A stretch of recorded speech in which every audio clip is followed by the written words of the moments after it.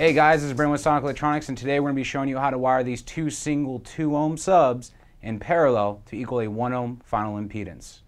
Alright guys, so here we have our JLW3V2 single 2 ohm subwoofer, and one way to verify that it's a single voice coil is by taking a look at the subwoofer's basket.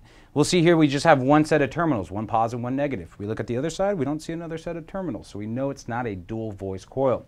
Now prior to wiring your woofers, you may want to check the impedance before you start just to verify that you did get the correct woofer. So in order to test your woofer's impedance, we want to go ahead and put the digital multimeter setting on ohms, take our two test leads, positive and negative, and attach it to the terminals on the woofer. Now it does not matter if you mismatch these, we're just reading the impedance.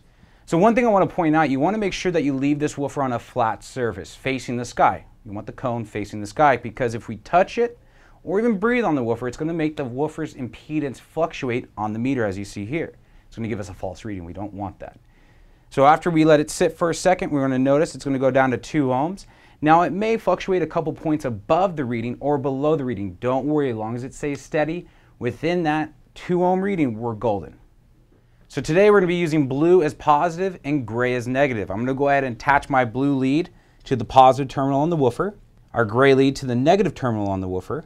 Now we have this one piece left. We're going to go ahead and join that with a jumper to our secondary woofer by joining the two positive leads together, which are blue, and the two gray leads together, which are negative. And once these are twisted together, we can go ahead and terminate the connections on our last set of terminals on our second woofer.